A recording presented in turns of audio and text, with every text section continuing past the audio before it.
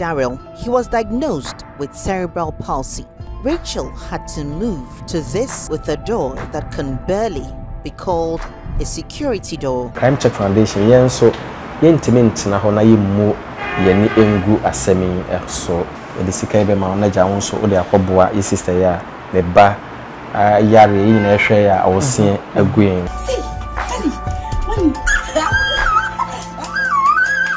I forwarded the story to him and he looked at it and he said he will support. Thank you, God. You can't take God.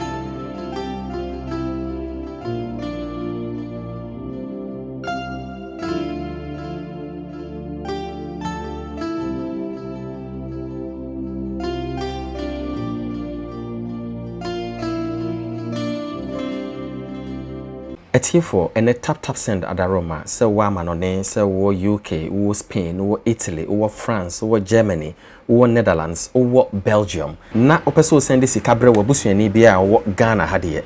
And ne tap send at Roma, ama enoma ayeboko. So opeso download tap app na. Share video no kwase link description wo ho. Ubetimi a download no entem. Na nije sema esa wo mu ne se wo download a e baby sa wo promo code eno an sa wo betro crime check ehwa ne hwa no wo first time no unya £5 ana €5 eho ene ehwa na networks ni nyina say MTN say Tigo say Vodafone wo download tap a utimi send sika ema eyeye ebu ha be send sika no na sika no ankwa ankuduru we de entesa se wunya eyusu tap send na u send sika free amanone ebre obiara ewo Ghana ha Crime Check Foundation ye ne tap send edi ensa wo so ntino enkoye se me send ye ama ebeba beka yensa entem ye nyinara enim se wo send sika ye bete wo bibi kakra nanso tap de wo send sika ye nye wo hwe kra eye no commission eno enema tap eye stronko enti ene Crime Check Foundation sa wo so ene tap send edint no wo send sika bren a empupu tikra yusu tap send na sika no ebeba beka yensa tap send amiati asye afi ne bekwa wiye no mo American so mo betimi a download tap send na mo de send sika abagana enti tap send de yen Crime Check Foundation yajiatum Charlie me say menye ja ho tapo na send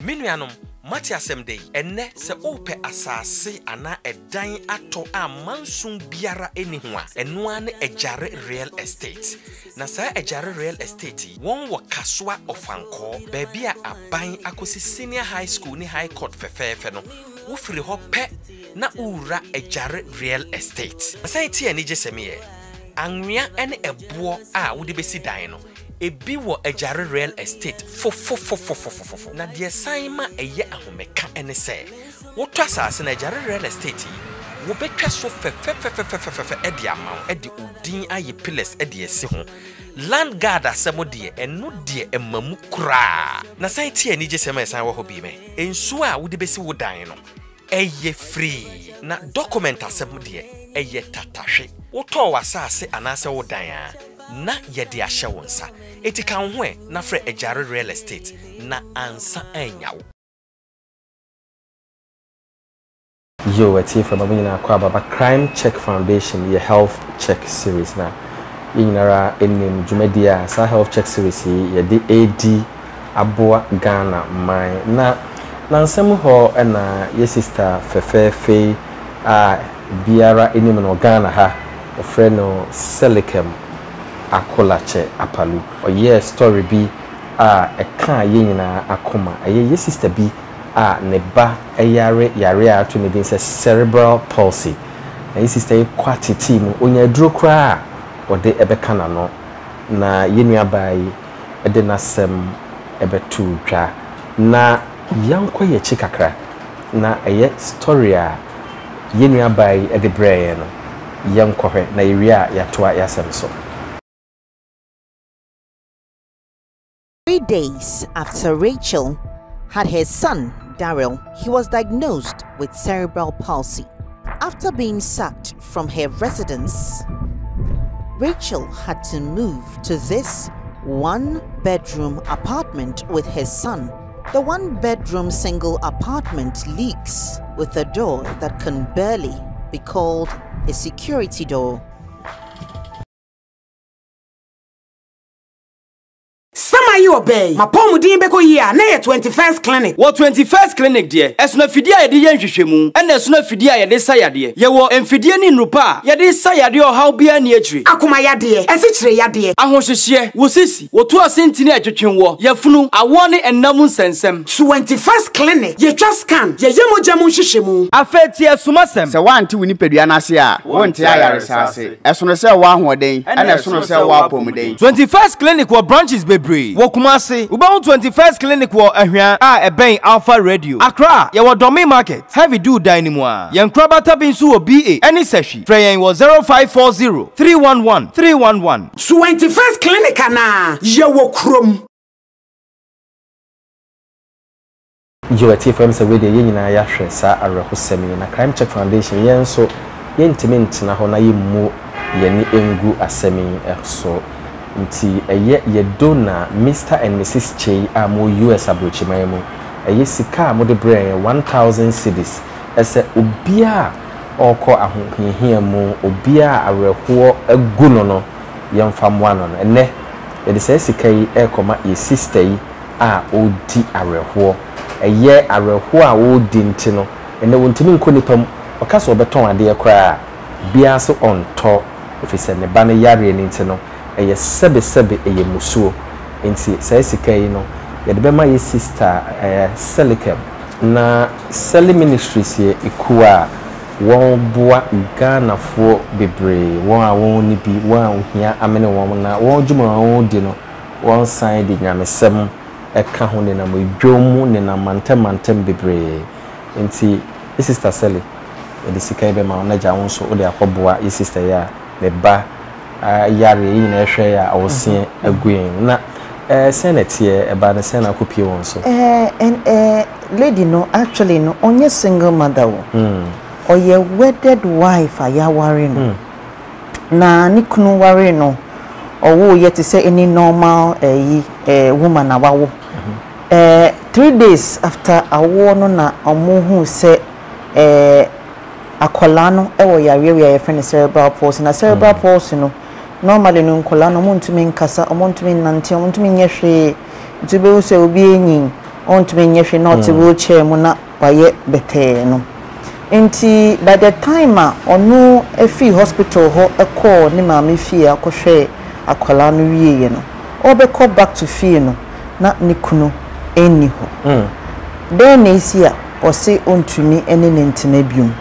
was sending divorce papers and no one just because of akola na yare nti on nentena bium intino sesia no for the past 12 years no ono ne ba ne nko a na cerebral palsy yare bia ontumi nja akola no hokra enkase okoye dwuma bi because eye attention seeking eye beye every full time job into be da ye dwuma thankfully no baby o no oye insurance dwuma wo enterprise life and I'm saying the bosses no more have they been very kind to her mutinase into okoye commission kakra mpo na assemsi a wo fie kra de omunyi ne die into that is the only thing na but bisa says I dwuma no kra no ahia na betumi ama team na dan person tokro nyina wo mu pacho eno no covid mu a lockdown no na baby na ote wo sakomo no landlady ne say onne no endi say nkitamo say ne ba no e wo sa yare no adenti a ne ba no enya seizure ye ka seizure o to from sa no na I say omo epilepsy bi no omo popo bi no onya sa seizure mame hu ade no na o say onim se ne ba no wo sa yare bi nti omo ntu in fact omo time crown so nti 3 months to omo the end of their way no na omo sa so no so ka itia Ghana ye rent law so exactly nti omo tu ye no na sebio onibi lockdown mu so aye hot into your call ne akwala no teacher ho na o se o compound bi mu na em say single room ba ko bi wo ho aye obenya toilet and bath bi wo ho nti ho na o mo hye sesia because ho no kra no ho no elikin suo to a this or the a bucket essence you know out of the place na omuni a bia to say on betimi aye inti sa situation and one of him every month bia mama spend about 1,002 e won so because akola no say ade ne basana attack ne basana you have to pay na nduro no boarding. I know. So and it's a continuous situation.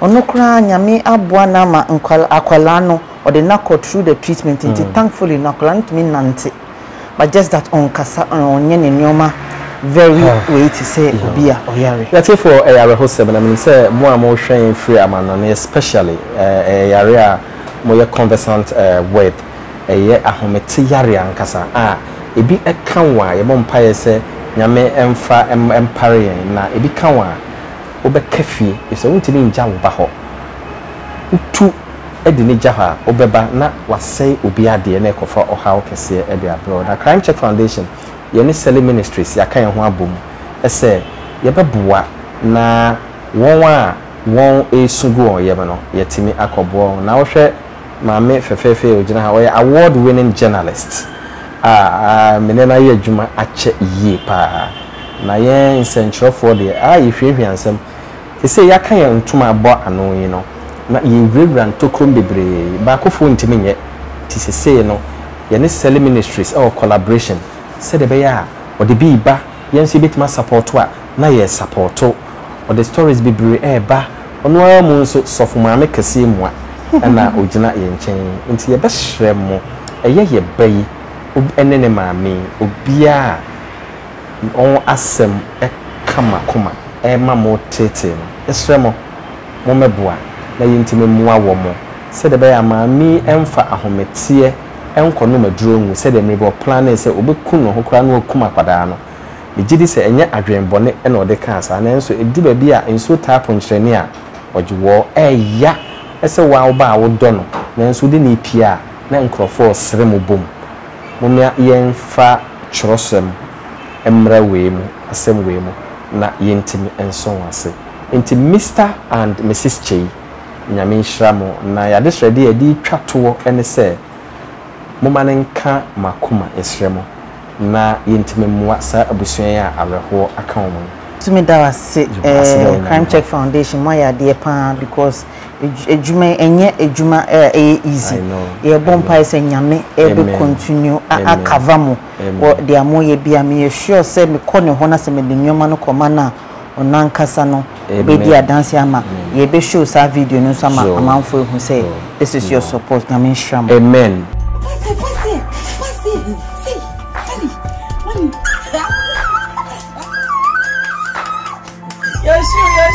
So this is from Ibrahim Opunkwati from Crime Check Foundation, and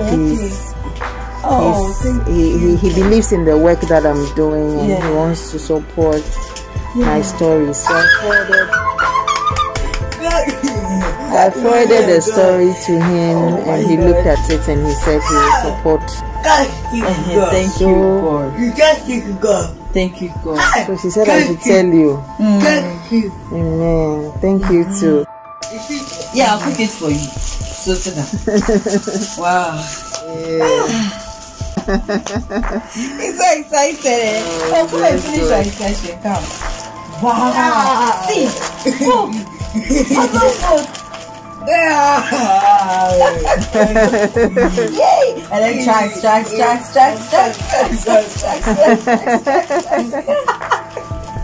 Oh my God! Oh, you are going again. Wait. You are going to the next one. More surprises. What do you use it for? What do you use it? You brush your teeth. And then quick. Yes. Clap for Darryl. Hey, you put it in your face. And then what is this? What is this?